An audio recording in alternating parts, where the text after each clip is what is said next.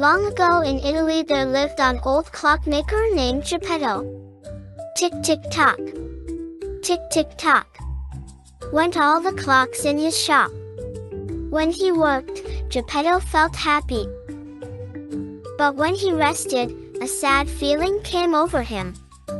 Ah, he would think, all my life and no child to call my own. So, one day Geppetto carved a puppet from wood in the shape of a boy. He made the arms and legs of the puppet so they could move. He cut and sewed a nice outfit for it, as if it were a real boy. I will call you Pinocchio, said Geppetto. That night, Geppetto lay the wooden puppet down onto the bed. From out of the window, a big star twinkled bright. Geppetto looked out the window to the twinkling star. Bright star, said Geppetto. If I could make one wish, it would be for a real boy of my own. But of course, he knew that was not possible.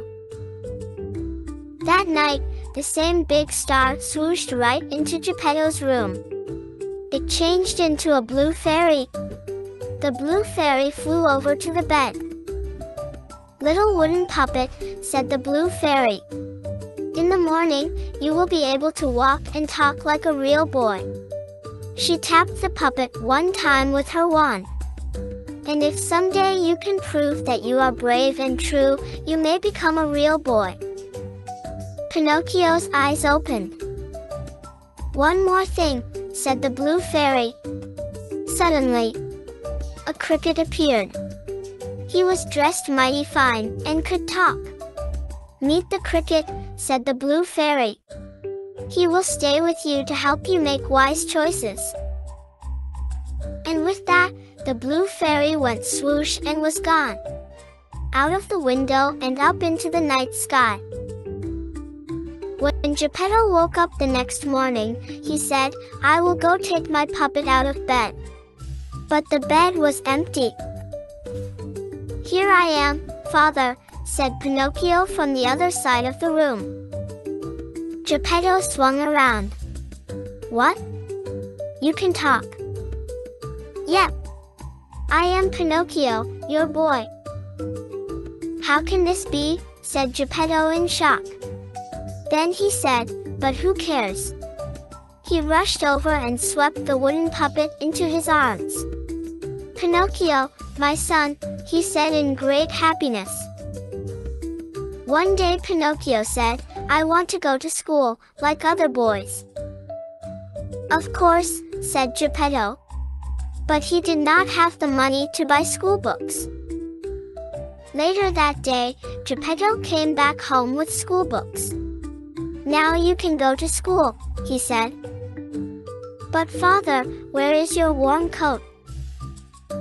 With a wave of his hand, Geppetto said, no need to worry about that. What matters is that you will go to school tomorrow. He did not want Pinocchio to know he had traded his warm coat to buy the school books. The next morning, Pinocchio said goodbye to Geppetto.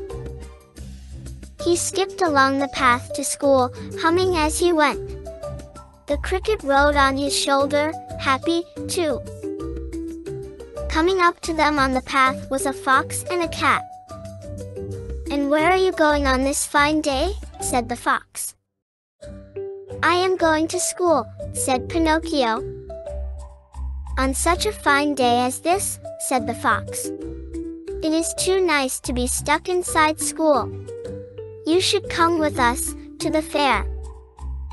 Listen to me, said the fox.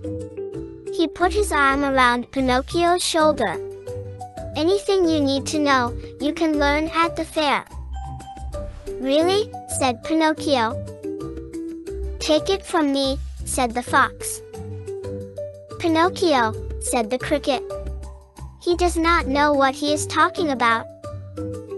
The fox covered the cricket with his hat. No one could hear the little fellow as the cricket tried to call out, Pinocchio, do not listen to him. Okay, said Pinocchio. Let's go to the fair. And off they went. What a fair it was! By the gate was a man dressed in white. He called out, "Come in, come in. Right this way. Get your tickets here." With a sad look, Pinocchio said to the fox and cat, "I do not have any tickets." A man was selling old things at a table near the gate. He called, "Hey, you! Sell me those new school books of yours. That is how you can get money for tickets." The fair was so bright and colorful and exciting that the next thing Pinocchio knew, he had sold his school books for tickets. "No, Pinocchio, stop," called the cricket, who finally got out from under the fox's hat. But Pinocchio, the fox, and the cat did not hear him. They were already inside the fair. On stage was a puppet show. "I am a puppet, too," said Pinocchio. "I can dance like that." He jumped right onto the stage and started to dance with the other puppets. "Look at that new puppet," someone called. "It has no strings." "No strings," said another. "Amazing." Everyone laughed and laughed. They threw coins on the stage. The man who ran the fair saw coins fly onto the stage. "Well, now," he said, rubbing his chin, "this puppet with no strings will make me rich." The next thing Pinocchio knew, he was picked up and thrown in a birdcage. In the next moment, the door was locked shut. "Hey, get me out," called Pinocchio. But the person who had thrown him in just left the room. Only the cricket heard Pinocchio's calls. The cricket ran back and forth, in and out of the birdcage, trying to find a way to free the lock. But he could not unlock it. "I am stuck," cried Pinocchio. "How did this happen to me?" All of a sudden, poof! There was the blue fairy. "Please," said Pinocchio. "Can you help me?" "Tell me something first," said the blue fairy. "How did you get inside that cage?" "Tell her what happened," said the cricket. Could he really tell the blue fairy what had happened? What would she think of him? I was robbed," said Pinocchio. "Is that right?" said the blue fairy with a frown.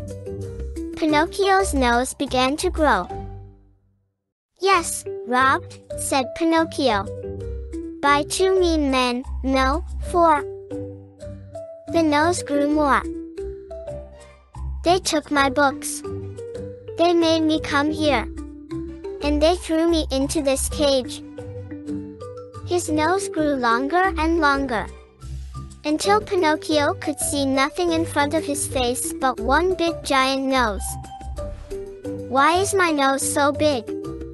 Pinocchio cried out. "Pinocchio," said the blue fairy in a stern voice, "you must know what the truth really is." "I guess so," said Pinocchio. "I wanted to come to the fair. I came here with a fox and the cat." The nose grew shorter. "I had to sell my books to get some tickets." "Had to?" said the blue fairy. I decided to sell my books to get tickets," he said. The nose got shorter still. "Then someone put me in this cage," he said. The nose was back to normal. "Good job, Pinocchio," said the cricket. "Well done," said the blue fairy. "Now I will get you out of here." With a wave of her wand, Pinocchio was out of the cage. "Here are your books." And Pinocchio was holding the same new school books in his hands again. "Know this," said the blue fairy, "you are on your own from now on. Make sure you do the right thing next time." And she was gone. Pinocchio was back on the road to school. A coachman drove up. "Hey kid, how about a ride?" No, thank you, said Pinocchio. I am going to school. You will ride faster with me, said the coachman to Pinocchio. He said to himself, he will ride faster all right, but not to where he thinks he is going. All right, said Pinocchio. I want to get to school right away. When Pinocchio was inside the coach, the coachman said, Say kid, why do you think boys like you go to school? To learn things, said Pinocchio. And to grow up, I guess. So we can do what we want. Well, said the coachman, what if I told you that could do what you wanted, right now? Right now? Yep. Think of it. Skip the books. Skip the school. Right now, how would you like to have all the candy you can eat? All the candy? Yep. Ice cream, too. Of every flavor. Ever want to smoke a cigar or play pool? All this and more, at Pleasure Island. Pleasure Island? Best place in the world for boys like you. Don't listen to him, Pinocchio, shouted the cricket.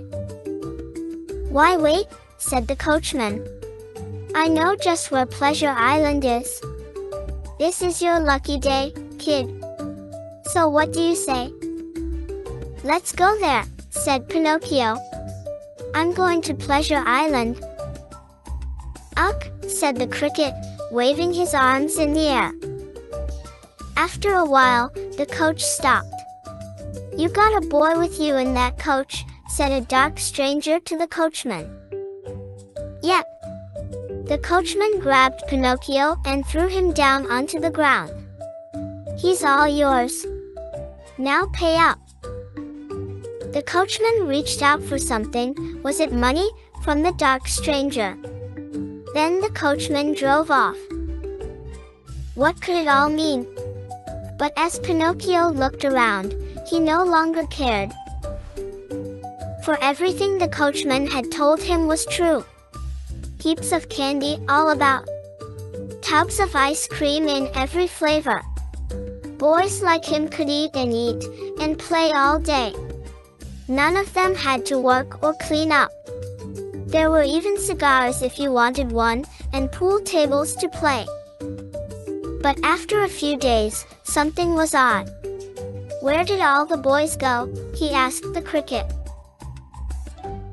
All I see now are donkeys, said Pinocchio. I must say, there used to be more boys around here, said the cricket. Just then, one of his ears popped into a donkey ear. Then his other ear popped into a donkey ear, too. Oh, cried the cricket. What is happening to you? I don't know, honk, said Pinocchio. Pinocchio and the cricket saw a line of donkeys led by a dark stranger onto a truck. Oh, no, said the cricket. Now I get it. Boys get turned into donkeys here. Then the donkeys are sold. Pinocchio, we have to get you out of here, fast, while we still can. Let's go, honk, said Pinocchio. His 2 feet had popped into 4. Run, quick, said the cricket. One good thing about Pinocchio's new 4 legs is he could run very fast. Quick, quick, they ran out of Pleasure Island. Soon they were at a dock by the ocean. Please, sir. Pinocchio called out to a man by the dock. I am looking for an old man named Geppetto. Do you know him? Honk. Sounds like you are getting a bad cold, said the man. Geppetto. That's the old man whose son left one morning and did not come back. He went out on a boat to look for him. No one has seen the poor fellow since. Oh no. This is all my fault, honk, said Pinocchio. I must look for my father. Pinocchio jumped off of the dock into the ocean. The cricket jumped in too, close behind. Most of Pinocchio was still made of wood, so he could float on the ocean. "Father," he called out, paddling the water with his arms. "Father," but there was no answer. All Pinocchio could see around him was blue water everywhere. Until, what was that, far away? Something was rushing up. Something big and very fast. In a moment, a giant whale was upon them. It opened its giant jaws and with one gulp, swallowed Pinocchio. Rushing inside with all the seawater tumbled Pinocchio and the cricket. When they came to a stop, they saw that they were in the dark belly of the whale. "I am fine," said a voice of an old man. "Wait a minute," said Pinocchio. "Father, is that you?" There was Geppetto. "Father, father, it's me," said Pinocchio. "My son," said Geppetto. "I thought I was dreaming." They hugged in joy. "Look," said Geppetto as 3 fish swam by. "There goes our dinner." "Father, I have an idea. Let's make a fire." "Grilled fish tonight," said Geppetto. "No, I mean for us to get out," said Pinocchio.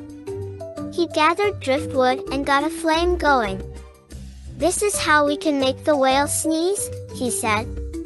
Pinocchio waved his arms over the flame to make a lot of smoke.